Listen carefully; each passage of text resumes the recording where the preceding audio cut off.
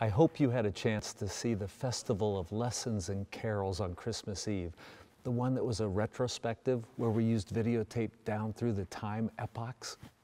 It was awesome, and it was so spiritual, except I have to admit, I found myself, whenever the video time was in the 1980s, I became fascinated with how big the hair was. Did you see all the big hair in the sanctuary? Big and poofy. I forgot how poofy hair was in the 1980s. I wonder if poofiness will ever come back. But did you also see the magnificent shagginess? I'm talking to Pastor Jacob, that, now he's in California and his hair is hip and short. But did you see that glorious shagginess? It made Christmas for me. But I also loved seeing Otis Young. He was pastor of this church for 34 years, and it helped me remember how wonderful it was to work with him. When I first came, I worked alongside him, and he became a mentor and a coach to me.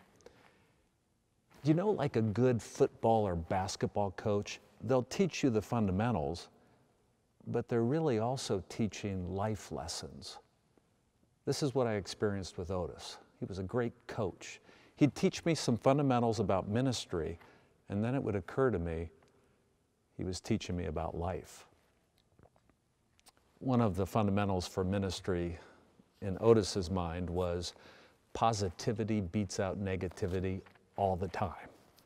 He was such a naturally optimistic man, and he felt that churches should be a place of positivity where people can come and set aside the troubles in life and experience a type of peace. He said, Jim, don't imagine as pastor of the church, your main job is to solve problems. Your main job is never just to solve problems. That's a negativity. Your main job is to create new and beautiful things. Focus on positive things, and usually, more often than not, the problems will take care of themselves if you're creating enough positives. It occurred to me, that's a good life lesson. Instead of always confronting problems head on and imagining in your life you got to solve all your problems, look to create good things in your life. And sometimes that solves the problems. Like in a relationship that is struggling, look to do fun things together or new things together, and problems get solved. He had a very specific theory about worship. Oh, he taught me this a lot. He thought that worship in America was too wordy. It was a discursive storm. You'd walk into a worship and ministers would prattle on, kind of like I'm doing now, but also announcements and liturgies that were filled with words upon words. It was a storm of words, and he said, Jim, if you have too many words in a service, people won't know which ones are the important words. So he actually had a word count for worship services. You weren't allowed to exceed it.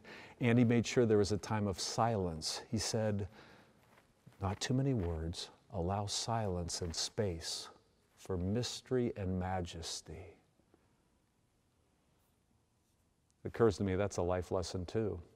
We try to fill up our lives, not just with a lot of noise, but activity and content. We're always filling it up. You need some space in your life to allow the mystery and the majesty to happen. He also had a theory about churches that they have too many rules. He said, Jim, don't make too many rules. Don't try to over-organize the place. He said, Jim, First-Plymouth is not a 3-ring circus. It's a 25-ring circus. But don't try to harmonize everything and create lots of rules and procedures. People need a sense of freedom and to be able to express themselves authentically. Sure, he said, Jim, you need the right amount of rules, but not too many procedures and rules. Watch out for that.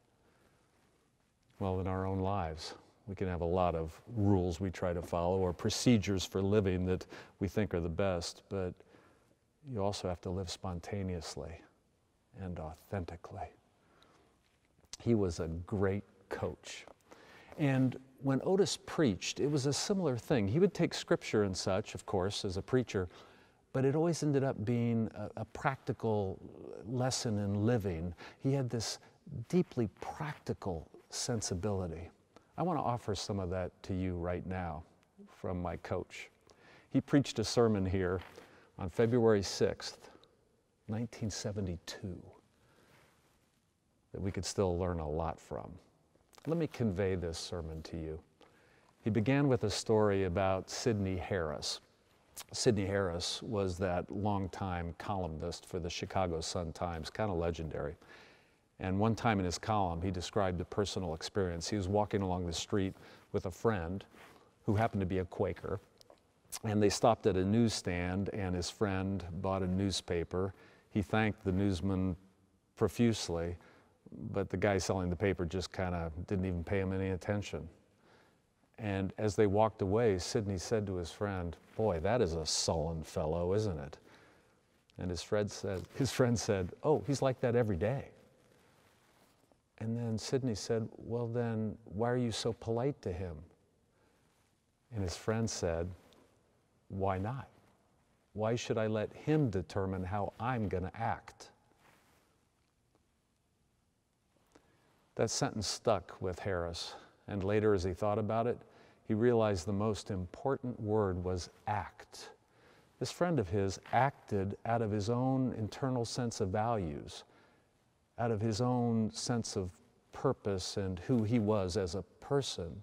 He acted out of those principles. He didn't just react to others. Oh, so often in life, we just are reacting.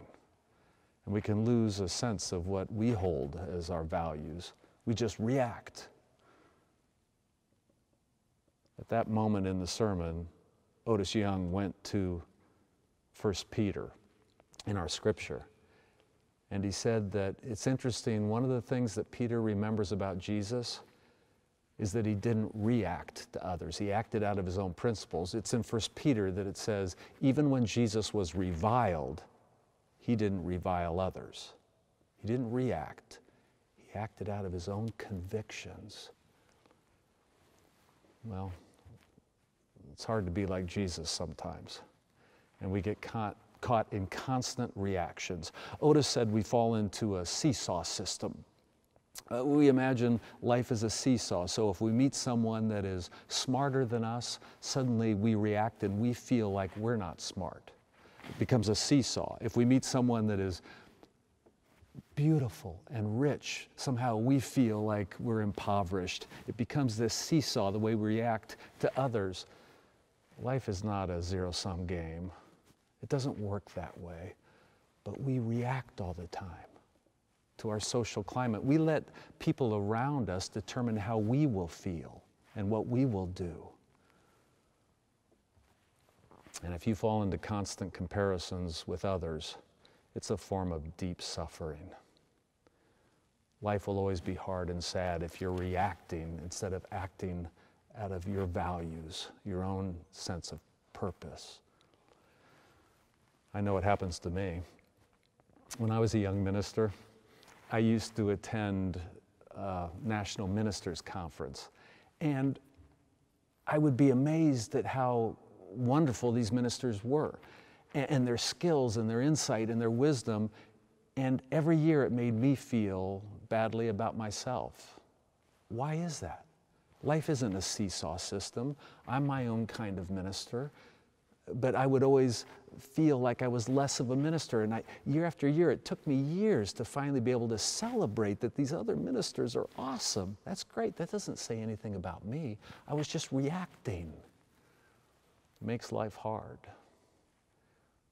I still kind of react sometimes instead of acting out of my own principles. For example, if I'm in a room of a theological or political discussion and everyone in that room is really liberal, I tend to become the most conservative person in that room because I think I'm always worried about extremes and I think I'm trying to go towards the middle, but really, I'm just reacting. Why can't I just speak about my own beliefs the way I hold them without reacting like that? Or if I'm in a room of the most conservative theological, political viewpoints, I become the most liberal. Well, that's just reacting. Speak your own truth. Act. But we can all just fall into reactions. Oh, I heard one this week. It hit home. A friend of mine was driving south on 27th Street, and the lanes merge around Highway 2, and sometimes the cars are jockeying to get in, and she didn't mean to, but I think she didn't allow a car to get in there, and that person in the other car flipped her off.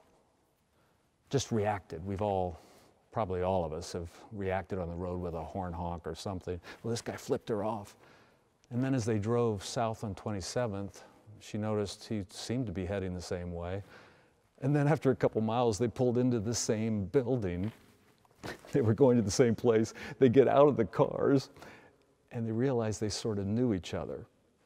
Now, he didn't feel good about how he had reacted, right? Now, we need to act out of our principles, not just constantly react. There's a moment in Scripture that could remind us of that. It's in the great Sermon on the Mount.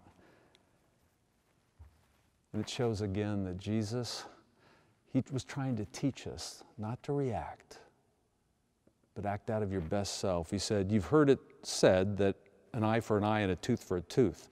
But I say to you, do not resist others. If someone strikes you on the right cheek, don't strike back. Offer the other cheek. Don't react.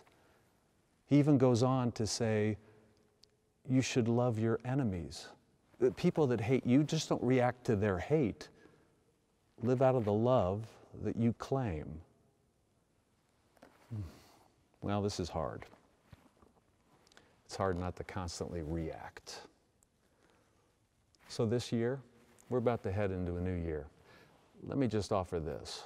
If you feel like you're about to react to others around you, say to yourself, I know who I am. Oh, wait, even say more. If you're about to react to something, say, I know who I am, and I know whose I am. We're God's people. I know who I am. I know whose I am. May this be a wonderful year for you, not of just reaction, but of acting out of who you are as a person. Amen.